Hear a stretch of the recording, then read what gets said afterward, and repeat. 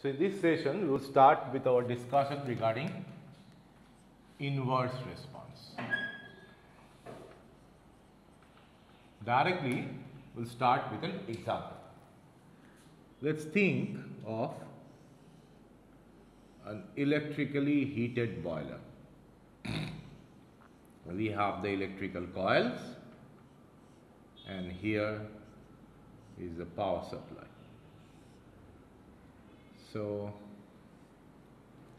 we have the water flow rate, say Fi, and we have the vapor. So, these bubbles are being generated, and let us say we calculate or we actually measure the level as the depth above and over this electrical coil, and this is the feed water. Now, in the steady state, Fi and V, they are same, right? The inflow and outflow mass flow rates, they are same, so there is no accumulation and the level remains same. Now, think that we have increased the Fi by a step input. Say this is t equal to 0, this is Fi and this is Fis, and we have given certain step height. So, our objective is to answer the question that what will happen to H. Generally, we will think that okay, H will definitely start increasing from its steady state, but to a surprise, the profile of H prime, let us say this is the steady state, profile of H prime will be something like this. Initially, there will be a decrease in level, right? And though the phenomena seems to be absurd, but actually we have all witnessed it in our kitchen, right? When we put a mug of cold water in a boiling pool of water, suddenly the level decreases. Why?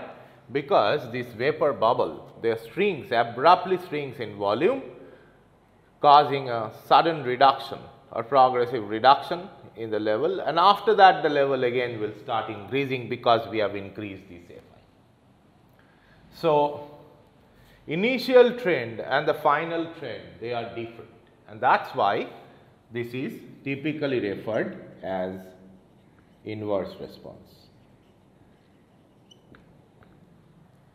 This is typically referred as inverse response. So, what are the processes actually? If I think with an introspection, we can understand that a normal expected process is a capacitive growth, right? Because this electrical coil, the current and everything is constant, so it will generate a constant V. Now, if I increase the mass flow rate in this inlet water, obviously there will be a capacitive response of the system and the height will grow indefinitely before overflowing. But additionally, we have another process which acts in opposite direction, that means it has got a negative gain, right? And that process is something like this, a first order response. And superimposing these two dotted curves, we can get this intermediate curve. That is pretty obvious. So, the tentative block diagram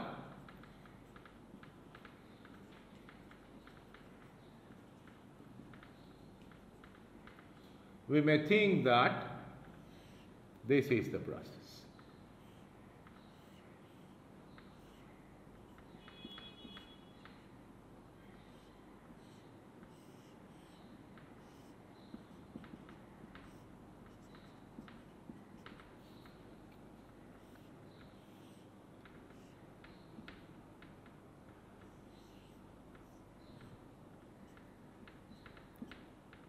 Producing the output, and that is the block diagram,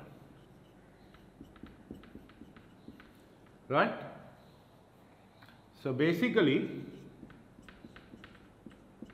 it is something like this.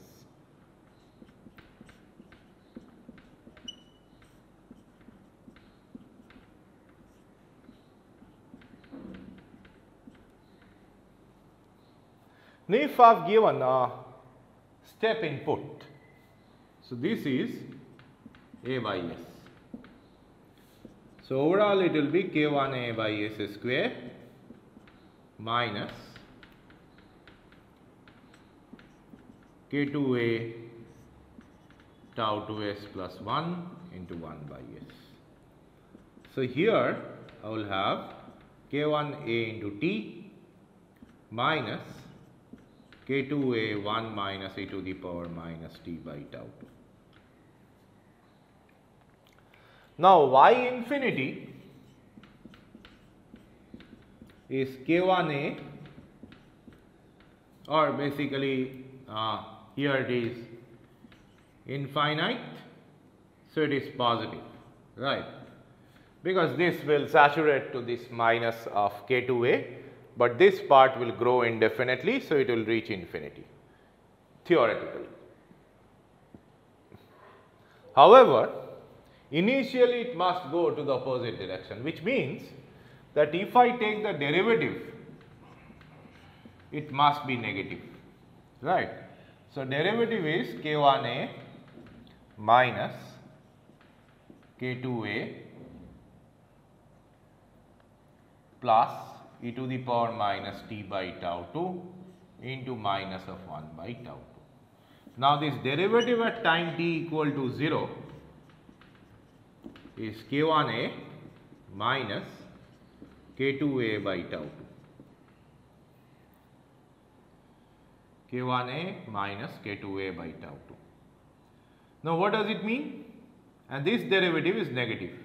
That means K1 minus K2 by tau 2 is negative. K1 is less than K2 by tau 2. Or K1 tau 2 is less than K2. This must happen. Otherwise the system, if this derivative is positive, then we will not get any kind of inverse response, like if the process is the two component processes, one is this of high slope and another is this, then I will have something like this. Okay, the overall process will be something like this. So this is not an inverse response, not an inverse response. However, this one is. So the condition is definitely for this specific case, this y prime infinity is infinity, right. So it is on the positive side. However, the derivative at time t equal to 0, that is the initial derivative, must be negative, right. So that's why the trends are opposite and it's going to give you inverse response. Now this condition has got a specific implication in the transfer function. Let's again discuss what is the respective implication of finally time domain analysis in the transfer function. See, y prime s divided by f prime s, that is gs, is k1 by s minus k2 by tau 2s plus 1. So s into tau 2s plus 1, k1 tau 2, k1 tau 2s plus k1 minus k2, right.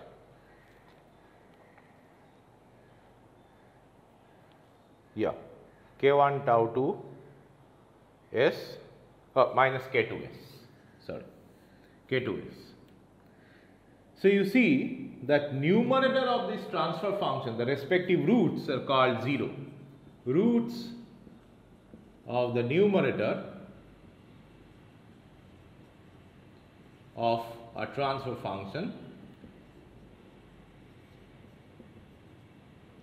is called, or are called zeros, basically zeros of the transfer function. So what is the 0 here?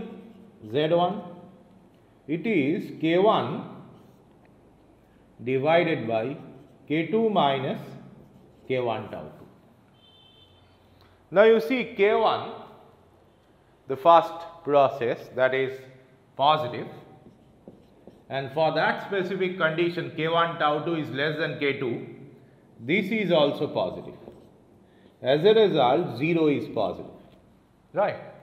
So that's a general observation that whenever the system, for that specific system, if the 0 is positive, right, the system is bound to give an inverse response.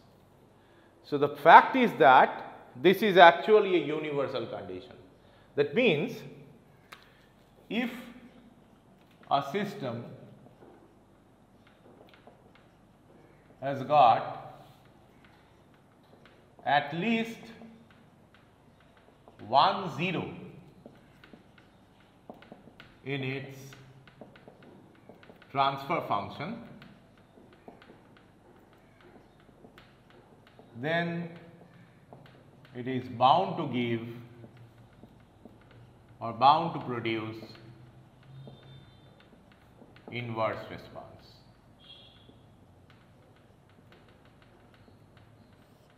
Now we have to justify this statement. I am not going to prove it, but we have to justify this statement from other similar systems which are prone to give inverse response.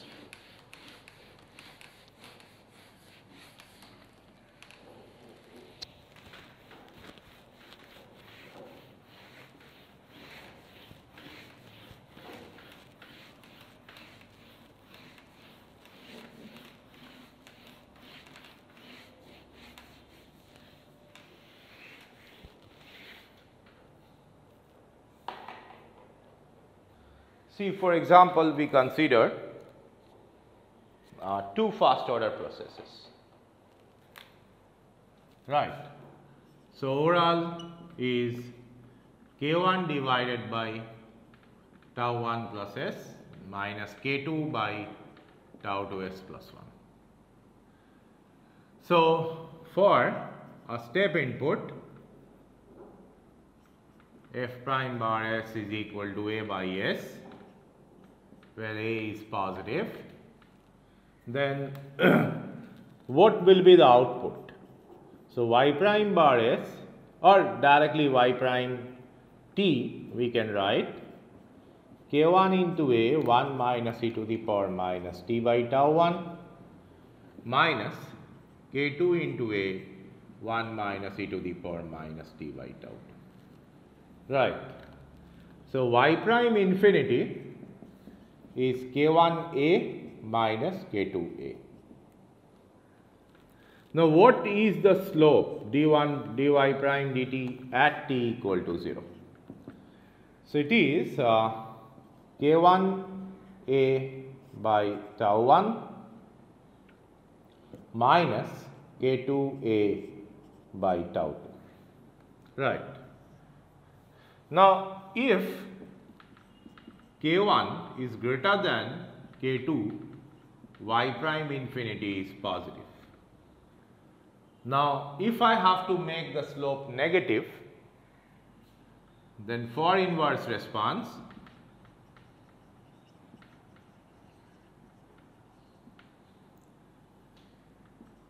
this must be negative, that is K1 by tau 1 minus K2 by tau 2 must be negative. That is K1 tau 2 must be less than K2 tau 1. Okay. So if it is less, then it must be greater, right, because there if K1 is less than K2, then the final output will be negative, and under this situation K1 tau 2 must be greater than K2 tau 1. So let's have an implication in respect to the, or with respect to 0. So GS is K1 tau 2 s plus K1 minus K2 tau 1 s minus K2. divided by tau 1s plus 1, tau 2s plus 1. So what is the 0? The 0 is k2 minus k1, this minus k1, k1 tau 2 minus k2 tau 1. Now you see I have mentioned that 0 must be positive. So k2 greater than k1, or let's say k1 is greater than k2, right. So numerator is negative, so denominator must also be negative. So k1 tau 2 must be less than k2 tau 1. So it is k1 tau 2 must be less than, if k1 is greater than k2, k1 tau 2 must be less than k2 tau 1 to have inverse response. This we have justified from the positive 0 condition. Or else, if k1 is less than k2, k1 tau 2 must be greater than k2 tau 1. So the condition to have inverse response for two first order processes is k1 greater than or less than k2. For that, k1 tau 2 must be less than or greater than k2 tau 1. So that is the general condition. Okay. So similarly, if I have a first order system plus a dead time, two first order systems plus dead time. So just like GS is k1 into e to the power minus tau d1 s by tau 1s plus 1 minus k2 into e to the power minus tau d2 s by tau 2s plus 1. Right. So just try to understand that if I have this and I have this, where this k1 is greater than k2. However, this is tau d2 and this much is tau d1. So tau d1 is also greater than tau d2. So then and then only we will have inverse response in our system, and the overall response will be something like this.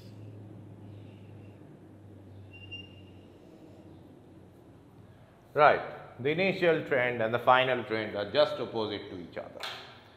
So here also we can get the condition that k1 greater than k2 and tau d1 greater than tau d2, right, as a condition of inverse response if we set this positive 0 condition and we use this PADS approximation, first order approximation maybe. Okay. So that's basically the inverse response, and remember the condition that the system must have at least one positive 0 in its transfer function. So that I have not proved in a general way, but if the system has got, or we have shown it through examples, if the system has got at least one positive 0, right, in its transfer function, then it is bound to give you inverse response. So that's all about the inverse response, and we have also covered the dead time in the previous session. So now we switch to understanding the dynamics and the components first. First the components and next the dynamics of feedback control system.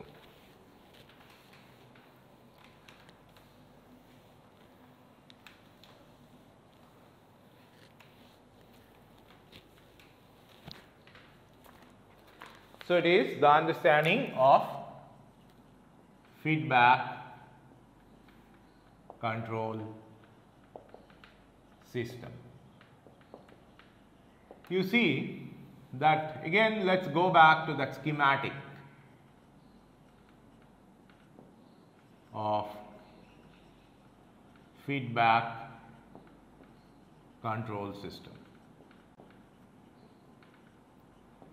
What is there? See, I have a process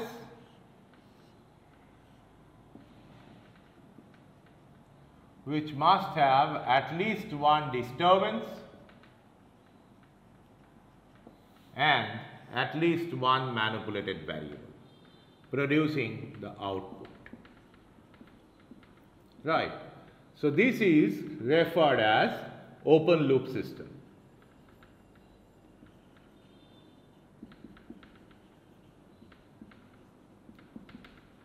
Then closed loop means the loop here signifies the feedback loop. So what is the closed loop system?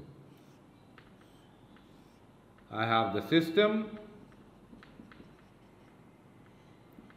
disturbance, output, manipulated variable. Now the output first is to be measured. So here we will have the measuring device. So it goes to the comparator, where we must be giving the set point. Set point with plus, measured variable minus. So it produces the error. So that error goes to controller. And finally, the controller's decision, CT, is implemented via final control element on manipulated variable. Let's call it MT, and disturbance, DT, producing the output YT, and measuring device output is YMT. Right. So this is the closed loop system.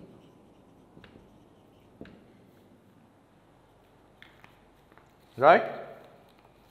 So that's the basic idea of feedback loop.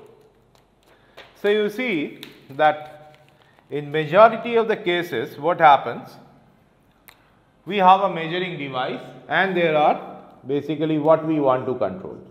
We want to control either level or pressure or flow or temperature or composition. These 5 major variables. So accordingly we must have level sensor or level indicator, pressure indicator, flow indicator, temperature indicator and composition indicator. So you see this measuring device we must discuss in this other part of this process control, that is instrumentation. There we will discuss it.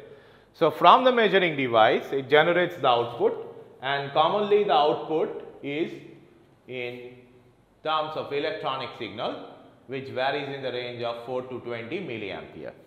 So that goes to comparator, and comparator generates the error. The comparator simply generates the error. So error by definition is Y set minus Ym. Right, set point is Y set.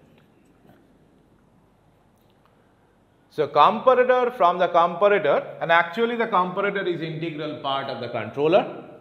So from the comparator the signal goes to controller, controller generates another electronic signal CT which is the controller's output, right, and that goes to FCE. Now you see that FCE in majority of the cases, FCE in majority of cases in relation to a process plant is a pneumatic control valve. Right. Whose input is pressure signal. So that electronic signal of the controller is to be converted to pressure signal.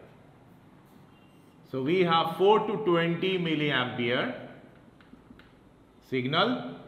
It must go to a device which will convert it to 3 to 15 psig equivalent scale, and that goes to final control element. And that device which equivalently convert an electronic signal into pressure signal is called transducer, or in industrial jargon it is IP converter,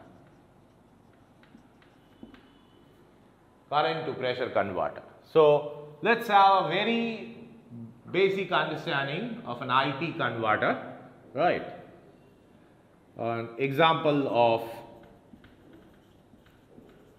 a transducer, how it functions. See, it may be a lever, a first order lever which has got a fulcrum here, right.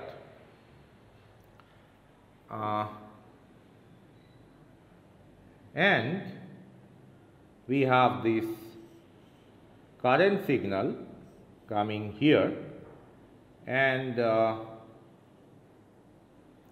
it's a form of coil, right. So, in section it looks like this,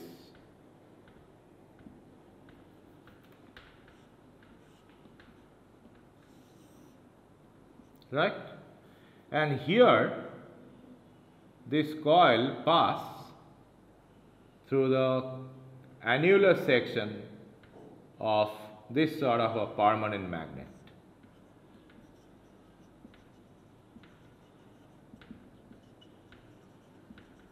So, in 3D it looks like the magnet is like this,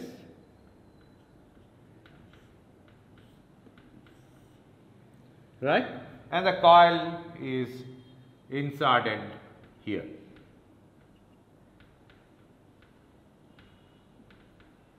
Right. So, what will happen, you see, if I increase this 4 to 20 milliampere signal, and if in this coil, if I look the coil from this opposite end, if I create the north polarity by going for a counterclockwise rotation of current, definitely in this coil, let us say this is the coil, right, and if in this coil we have the current being rotated anti-clockwise from this phase, if we see it from this phase, right. So, the current, if it is rotating anti-clockwise, it will generate north polarity. Now, if on the other hand the magnet on this surface is of the north polarity, with the increase of current, the magnetic intensity of this field produced by the coil will increase, and the repulsive force will also increase. So, once the repulsion increases, the gap here, the lever will try to move down, right. So, now what we will have on this side? We will have a nozzle,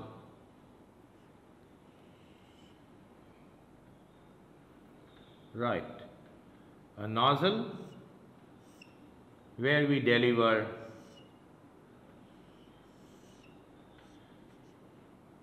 say 20 psi G here, right, and here we have a spring, and this side of the lever from the top, it looks like a flapper, right. So, what will happen? And here we have no deface and all.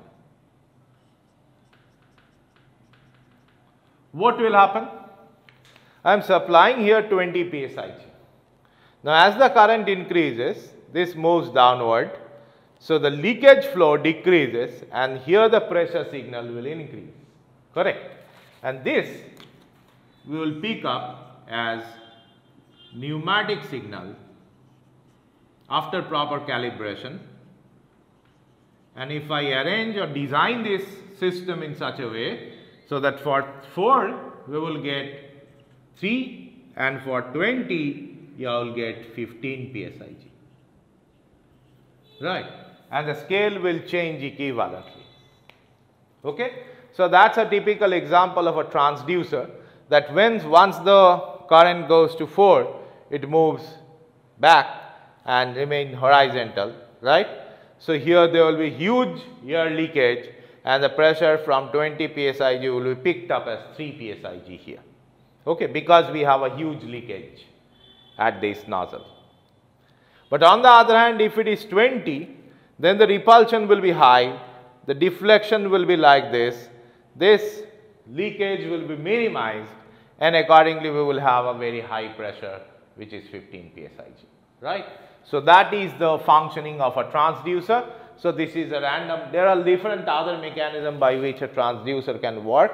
So this is typically a simple example what we have discussed, and in this way a transducer can work and it will convert the electronic signal of a controller to the pneumatic signal, because most of the final control elements in a process industry is pneumatic control valve which is activated by means of pneumatic signal. Okay. So that's the discussion regarding the transducer. So we have discussed about the measuring device is a part of instrumentation. Controller I haven't discussed right now, we will discuss it, and final control element, a part of it I have discussed, but the relation between the stem position and the volume flow rate have not been discussed. So before going into that, let's have a discussion regarding the controllers. Now you see that all these devices are also connected by transmission lines.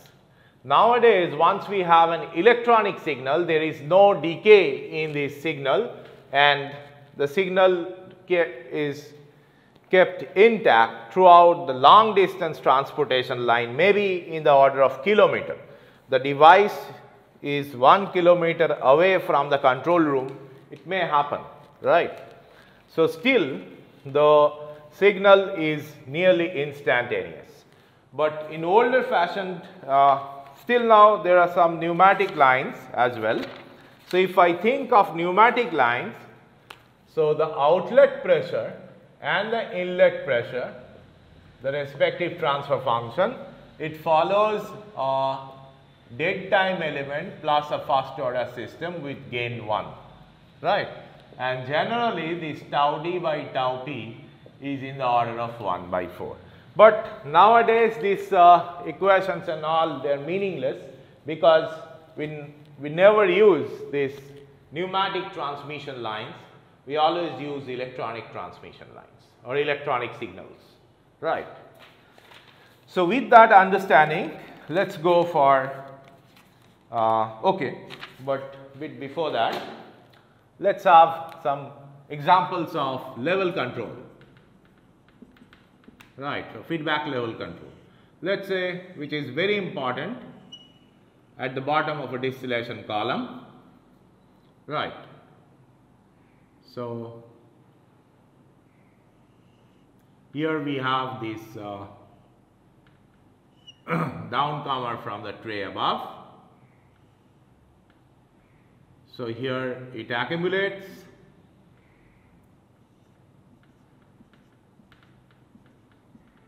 and it goes to this reboiler unit,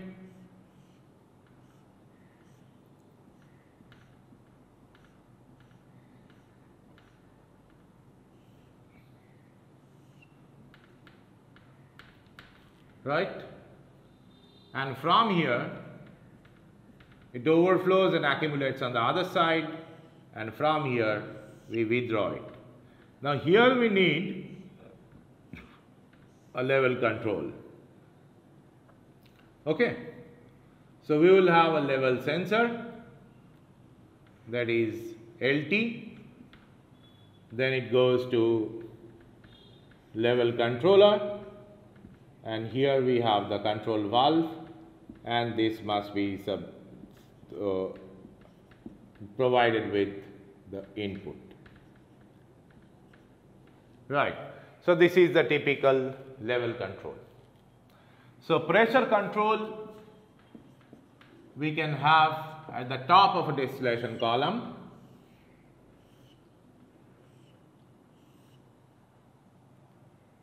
right. So here we have this downcomer, here the reflux lines. So pressure control Here we must have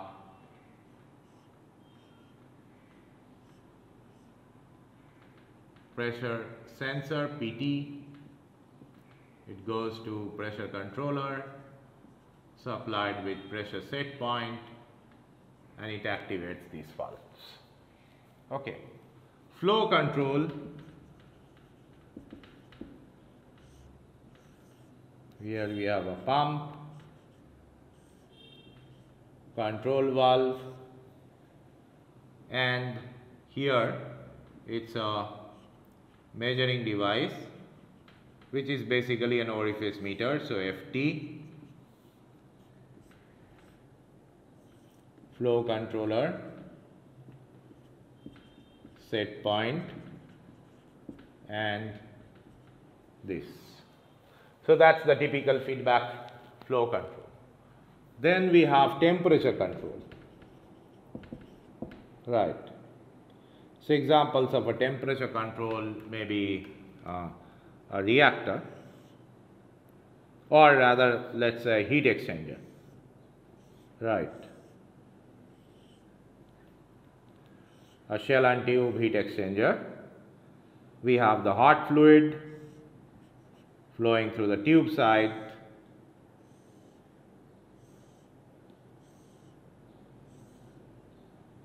Let's say it's 1 pass,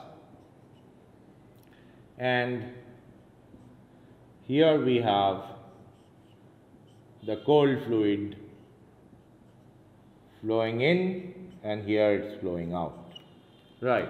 The hot fluid outlet temperature is my control objective. So I'll measure the temperature transmitter, then temperature controller, and here we must deliver the set point. The composition we can have just like, see, here is a condenser, then we have the accumulator drum, right. Then a part we are withdrawing and a part we pump,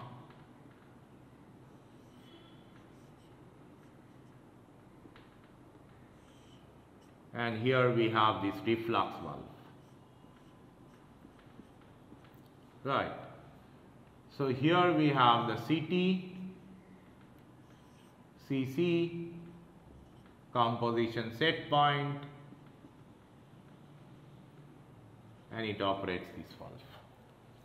So in the same distillation column we have level control, we have pressure control, we have composition control.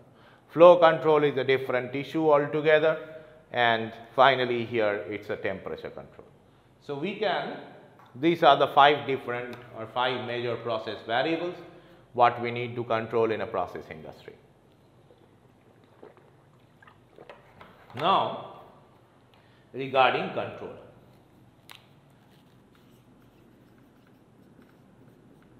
Now controller, you see that nowadays we all have this programmable controller, programmable logic controller. There is some this input output relation what we know for the device that is simply being utilized to design what should be the corrective measure if any deviation actually happens because of certain disturbances. So these are precisely the programmable logic controller. Now what is actually the logic? Actually you see that what controller what we are going to discuss, that's the typical originally developed in analog mode, right. Now definitely you can program it in digital platform, but in this analog mode they operate based on numerical the pneumatic manipulation with using flapper, nozzle, bellow, spring, etc. Okay. And the logic there relied on 3 principal mathematical operations. One is proportionality, another is integral, another is derivative. Okay.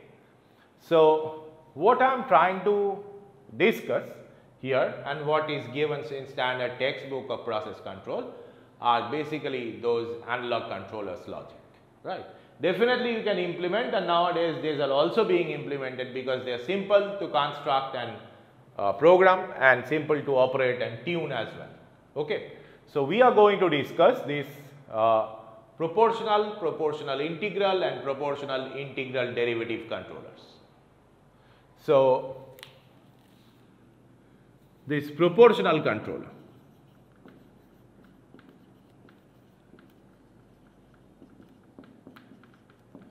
Why there is this such proportionality, why it is so important?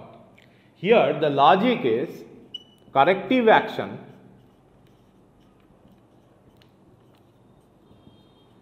is proportional to the present error. This is pretty simple, but it's highly logical, right?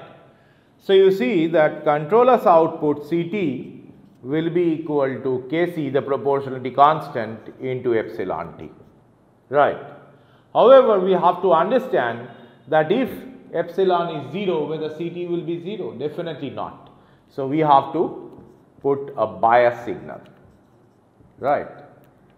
Bias signal. This bias signal is important, that controller must retain its previous corrective action when this error is 0. That means we have reached steady state, so it must be kept at its bias. Okay? So, that is the input output time domain relation for proportional controller, and the Kc is the proportionality constant.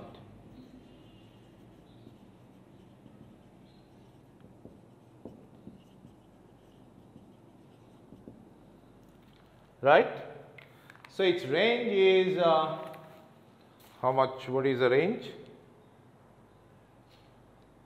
0.5 sorry 1 by 5 to 100. So, Kc generally ranges between 100 to 1 by 5.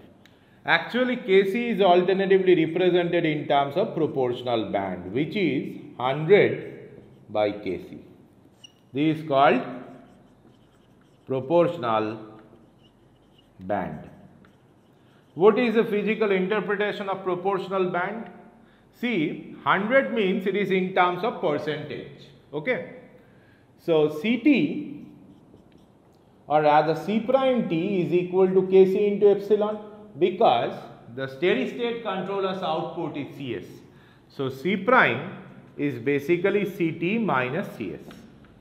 So, C prime is equal to Kc into epsilon t or epsilon prime t, as steady state error is 0, right. So, you see that controller's output, if it changes from 0 to 100% means corresponding to 20 milliampere, 0 means 4 milliampere, or in pneumatic scale it is 3 to 15 psig, right. So, over the full swing change of this controller's output from 0 to 100, right, what should be the respective change of error? So, if this is 100 Kc into epsilon, and epsilon we call this is Pb, right. So, Pb becomes 100 by Kc. So, what is the physical interpretation of Pb? Pb must be the percentage change of error in order to have 0 to 100% change of controller's output.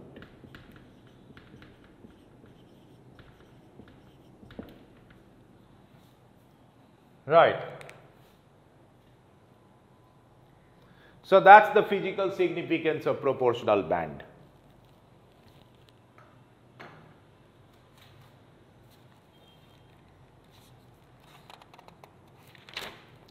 And obviously, it is very important to note that once the error changes by that much percentage, what will happen? The controller output gets saturated. Okay. Just like the saturation phenomena, of controller's output, we can see that, say, this is 20 milliampere and this is 0 milliampere, right. So it may change like this, for a certain kind of error.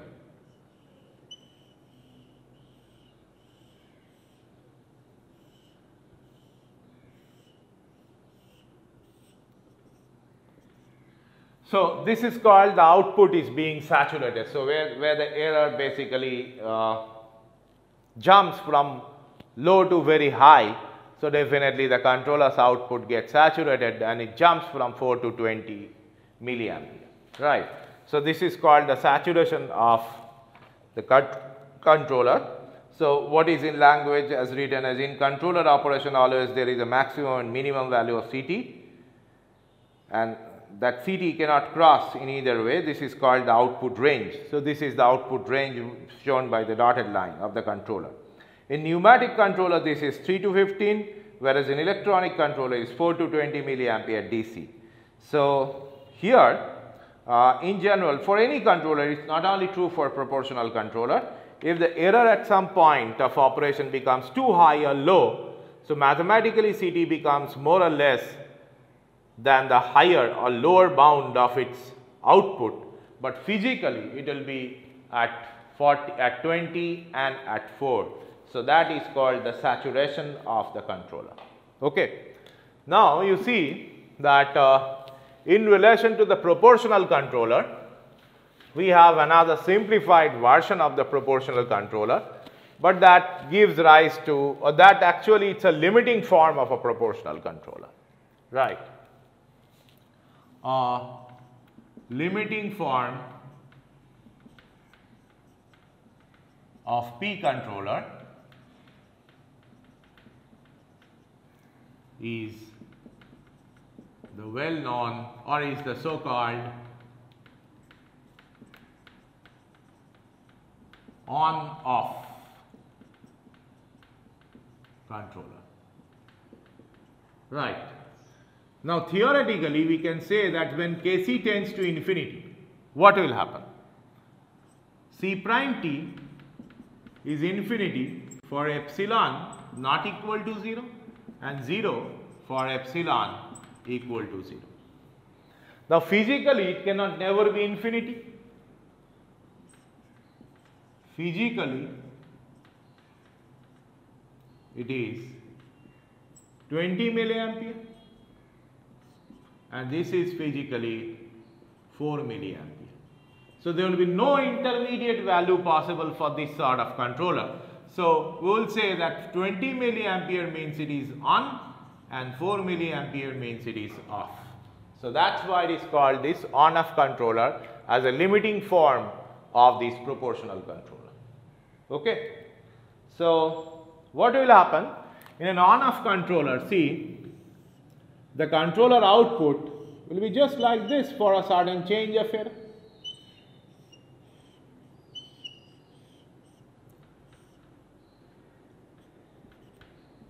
C prime t. So this is on, this is off, and it may give rise an oscillation to this output.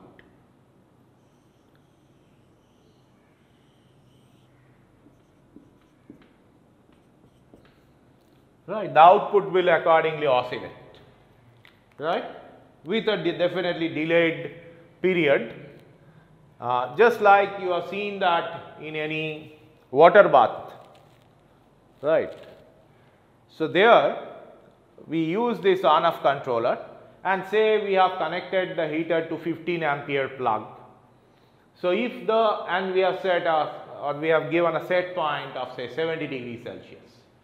So if the temperature is below 70 degree, through this heater coil there will be always a current of 15 ampere, right.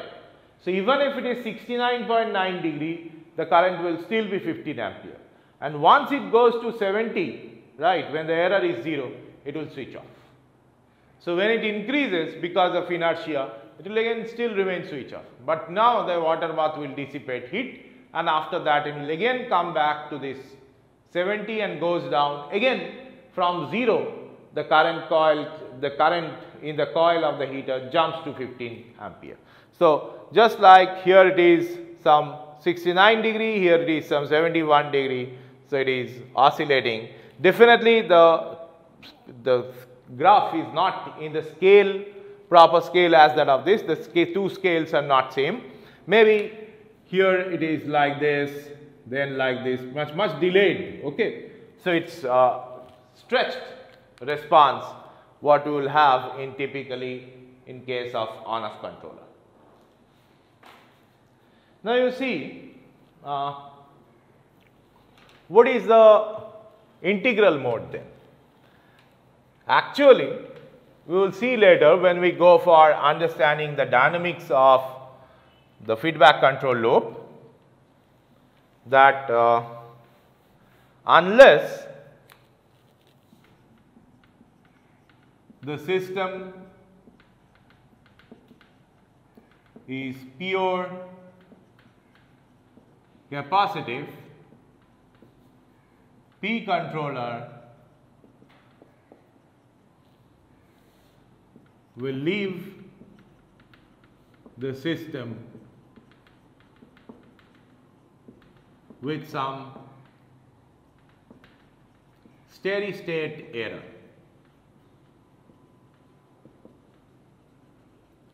Right. So, there will be always some steady state error in case of a P controller unless the system is purely capacitive.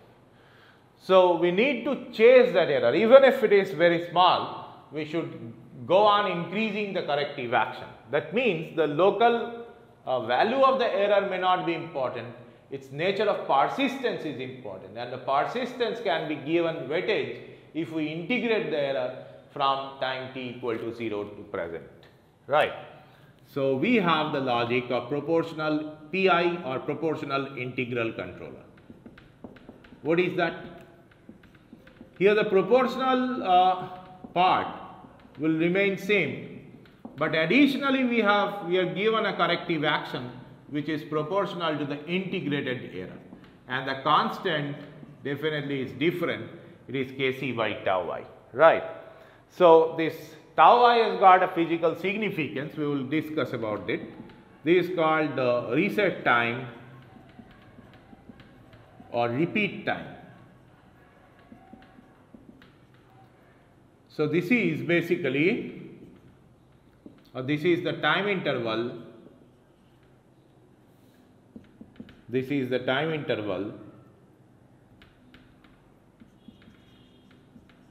over which the initial control action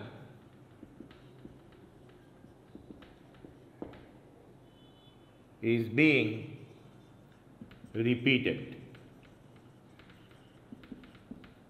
right. So, what does it mean? Let us say this C prime is obviously here, it is Kc into epsilon prime t plus Kc by tau I 0 to t epsilon prime dt. So, let us say the error, this changes by a step input, or epsilon prime t, epsilon prime versus t changes by a step input. This is t equal to 0 and this is A. We have intentionally given that step. What will be the response of a PI controller? So, it is C prime and it is t. So, initially the error, it is 0, right. Initially it is 0 up to t equal to 0. Now, at t equal to 0, as it encounters this rise in the local error, the proportional mode will be activated and it will increase the controller's output by an amount Kc into A, right. Now, after that, at time t equal to tau I, what is the local error? A. So, the proportional controller, let us say C prime 0, 0 minus equal to 0, C prime 0 plus equal to Kc into A. Now, C prime at tau I proportional controller's action will remain same, plus integral, this is a, so a into tau I, right, at t equal to tau I. So a into tau I is kc by tau I. So another kc into a, so this is 2 kca. So it will be some 2 kca at t equal to tau I. Similarly, at t equal to this 2 tau I, it is 3 kca. So it will increase indefinitely unless the error is 0, right? It will increase, but definitely in physical sense, mathematically it will progressively increase, but if physically it will saturate. So physically what will happen? It will be like this, and it saturates to maximum range of this output, and that is 20 milliampere. But theoretically, the controller's output will go on increasing indefinitely. And that is the implication of reset time, because you see the initial control action is kc into a, and that is being repeated over an interval of tau I, again being repeated over an interval of tau I. So that's why it is called reset time or repeat time or integral time constant. So generally in industrial controller, this is less than 50 minute, and I think it is 0.1 minute.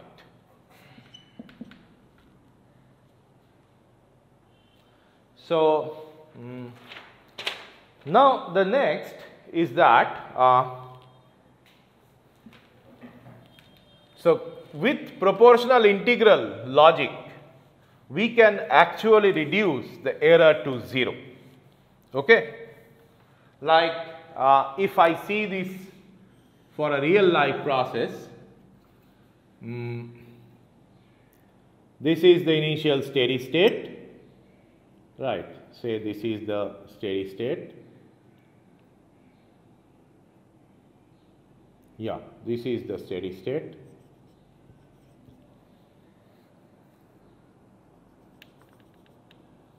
And let's say there is an error, okay? And we have a feedback control system. So for a uncontrolled system or open loop system, it may be like this. Uncontrolled, right. For a P controller, it will be like this. It will reduce the error, but it cannot reduce the error to 0 unless it is a pure capacitive process. Now for a PD controller,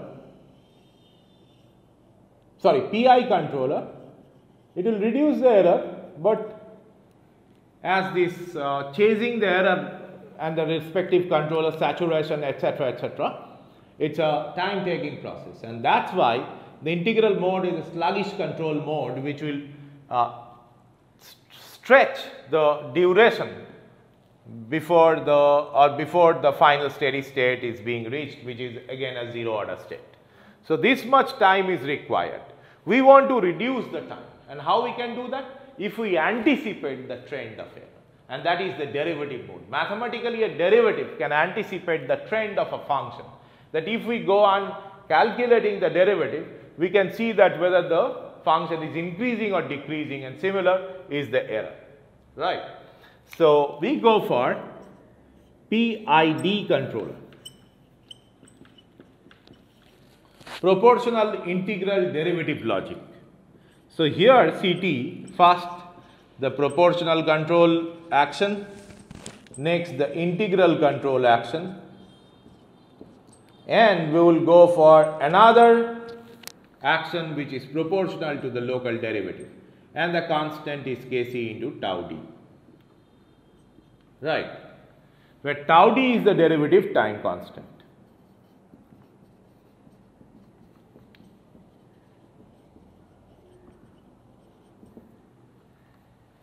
Right. So as we are thinking of the local or the present end of error, the derivative mode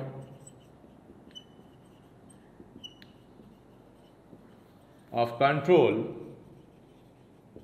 action is also referred as anticipatory mode. right? Now lastly, we will discuss about the transfer function of these three different types of controller. You see, for proportional controller, C prime t is equal to Kc into epsilon prime t, right?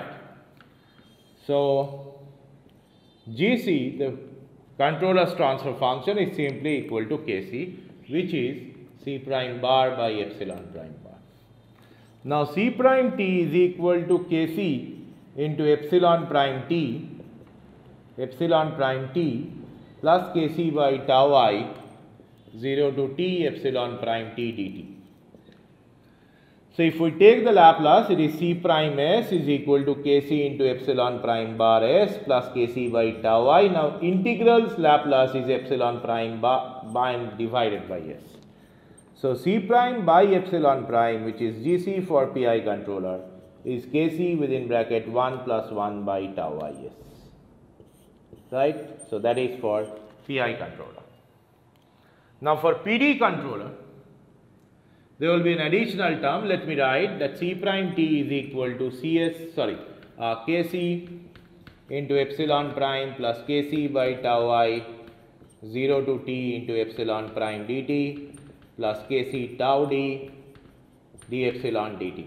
So if we take the derivative, C prime bar is equal to Kc into epsilon prime bar plus Kc by tau I s into epsilon prime bar plus Kc into tau d into s into epsilon prime bar. So from there we can get that C prime bar by epsilon prime bar Kc 1 plus 1 by tau I s plus tau ds.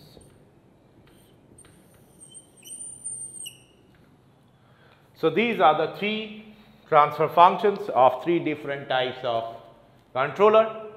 So in the next session we will be discussing about the final control element, which is the pneumatic control valve, and also the dynamic response of this feedback control loop.